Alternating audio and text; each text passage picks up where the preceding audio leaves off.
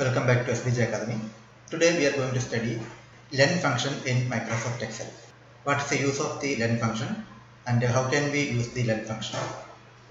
Actually, the LEN function is used for counting the charts of a word. How many characters are in a word?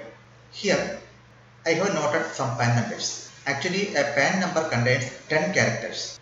It should not be less than 10 or more than 10. It should be equal to 10 characters.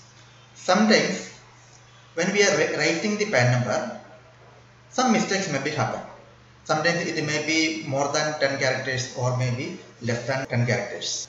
So how can we check whether all these PAN numbers have 10 characters? If we have 500 PAN numbers in a column, we have to check everything manually is not possible. So how can we check whether the 10 characters are available in the PAN number or not? So for that we can use LEN function equal to LEN, LEN, put tab function, bracket is open, then select the where we want to count the characters, close the bracket, enter. Now it is showing 10. So we have calculated the first one, copy the data. Now it is showing first two have 10 characters and the third one have 9 characters. The next two ones are 10 characters and another one have 9. The last one have 11 characters. So for counting the length of the 500 PAN numbers, we want only 10 or 15 seconds. Out of this, we can filter the less than 9 character and more than 10 character in a single click.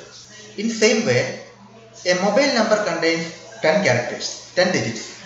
So sometimes by mistake we will return 9 digits or 11 digits. So how can we check? Same LEN. Select the word we want to find out, close the bracket, enter. Now it is showing 10. Copy the data to the second one is showing only 9 character and the third one is showing 11 character. From our eye we can't find out whether this have 11 character and whether this have 10 character. From a huge data we can find out within a fraction of seconds. And the third one is IFSC code. The bank IFSC have 11 charts, combination of alphabets and digits.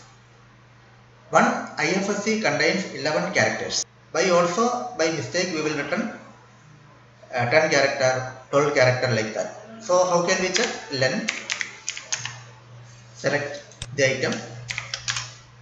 Now it is showing 10 correct. This is showing 11, this is showing 12, this is showing 10. So this and these three numbers are wrong.